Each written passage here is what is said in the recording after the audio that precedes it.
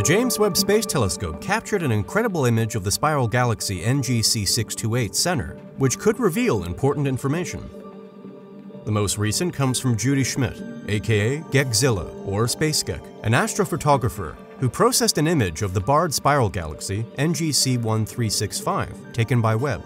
NGC 1365, also known as the Great Barred Spiral Galaxy, is a double barred spiral galaxy with a long bar and a smaller barred structure located in the southern constellation of Fornax, about 56 million light-years away.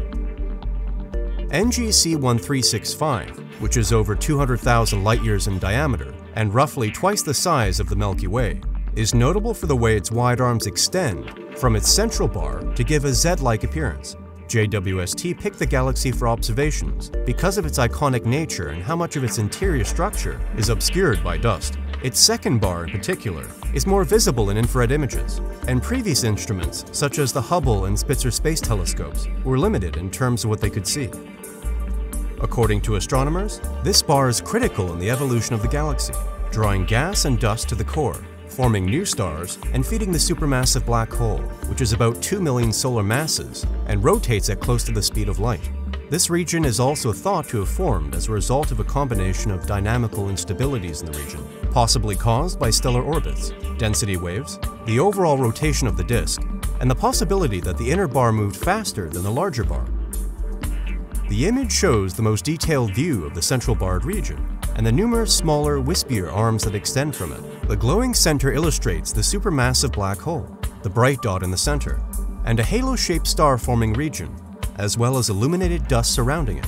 Bright patches can also be found throughout the two larger arms, which resemble extended archipelagos rather than single structures. According to Alyssa A. Goodman, a Harvard astronomy professor, the large empty round spaces in this image are likely to be giant cavities caused by many supernovae going off together, and they trigger more star formation, red blobs, around the cavity edges. Astronomers are particularly interested in NGC 1365 and other barred spiral galaxies as a result of new observations, indicating that the Milky Way may also be a barred spiral galaxy. Webb will study parts of the universe that are largely inaccessible in visible light astronomy, such as molecular clouds, star-forming regions, circumstellar disks that give rise to planets, and active galaxies' cores. This includes the center of the Milky Way galaxy, which has been difficult to observe due to the cosmic dust that has accumulated between it and Earth. These observations will provide information about the supermassive black hole, Sagittarius A star, the stars that orbit it, and the densely packed galactic bulge that surrounds it. And, as always, if you want to learn more about space, like, subscribe, check out our previous videos, and visit our website if you love reading at www.nasaspacenews.com. Thanks for watching.